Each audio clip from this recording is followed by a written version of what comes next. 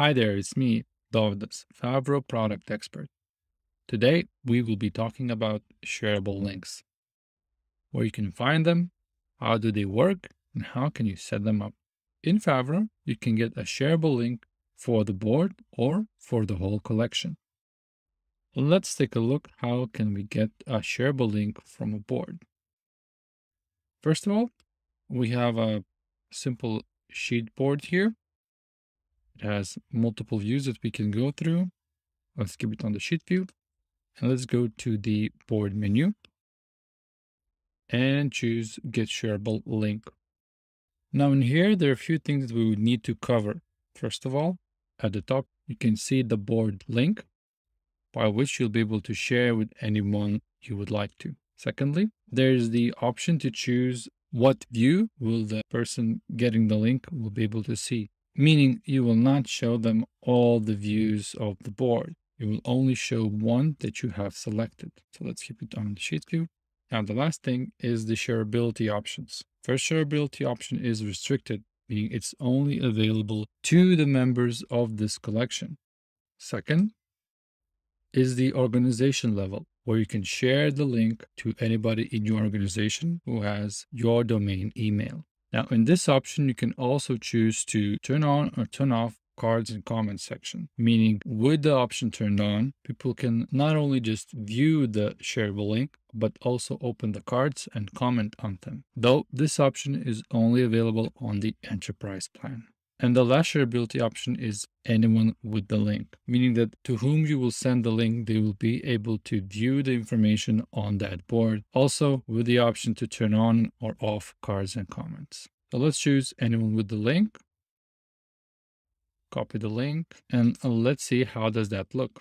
Here's how the link will look when a person will open up on his computer. You can see it's not showing any information about the collection that the member would be able to access to. The only information that he can see is the board and all of the content on the board.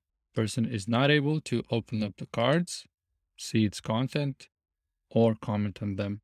Now, with the option for cards and comments turned on, the board will look the same, but the option to open up the cards and view them would be available. As you can see, I can access the card content, see what's inside, though I cannot do any changes to the card itself. And the card is read-only due to the board permissions. But on the right, I am able to leave a comment if I'm signed up as a member in Favreau. Going back to the original board, let's take a look how a shareable link of a collection would look like. You can go to the top collection menu and choose Get Shareable Link. Here you will find the same sharing options as before. So let's choose anyone with the link and copy the link. And this is how a shared collection would look like. And we have multiple boards that can be viewed. Now, one more thing. You can always change your board's view whenever you like to. The shareable link will not be affected, meaning if we go back to the original collection, I will change the board view into a Kanban like this and go back to the link, refreshing the page.